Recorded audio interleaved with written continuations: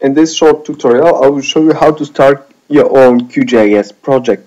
Now, one of the very important things before you start is knowing the metadata of the files you'll be using. The most important thing you'd like to know about them is the coordination system that they are assigned to. Now, I will show you how to check on the metadata in QGIS. Let's say I will use a plugin I have installed before, which is called Open Layers plugin, and I will load a Google satellite layer.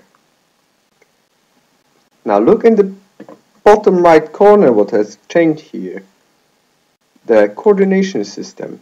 The one that was default was the World Geographic System 84, the one that also the GPS system is using. Now, the Google satellite layers and others in the internet source might be using pseudo Mercator layer, which is a little bit different but quite similar and should be close to the QGIS 84. Now, we'll hit OK, and the layer is appearing actually. Now I will add a new layer which I know that is in different coordination system. It will be also in raster layer, but I know because I've installed it in a different coordination system, and it's a cartographic one. So I'll hit OK.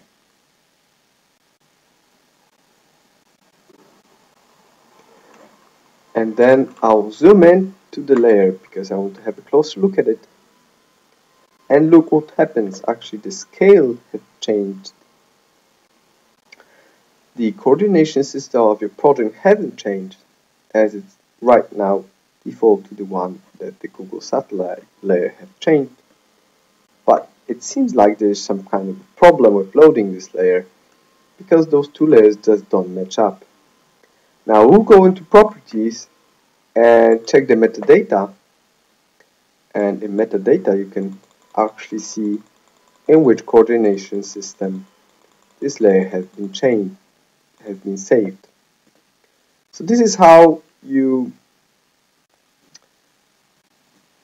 write the Polish 92 coordination system. You can check that either in the internet, or you might know it from other tasks you've been already doing. Now, there's still problems with loading this layer. So what I might want to do is go into properties and change the general coordination reference system.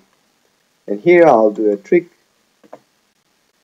and I will change it into QGIS 84, and I'll hit apply. And now I'll hit also OK and zoom to layer again. This is the layer I've added. Now, if you expect the edges, it might seem that actually it's sitting quite nice. As you see, the roads here are connecting. But I would be very suspicious about referring two layers in different coordination system.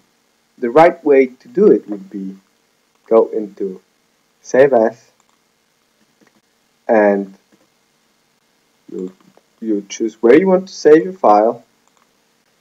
Like I will call it as the same one that I've used, and I will go 84 to have in mind the coordination system. Now, this is the layer that actually, now I want this layer is in this one, so I'll have to put it in here.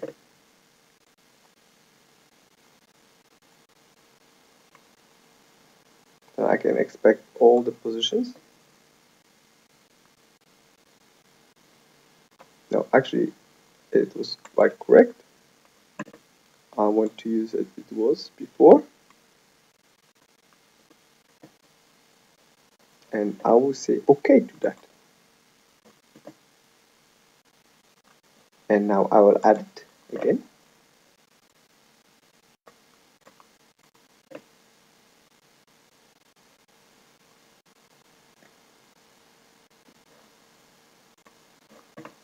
and now it should be quite fine, and there should be no problem with using this layer. Now remember, when you're adding your layer to the project, that you know in which coordination system it is used, so that you can rely on the data you're watching.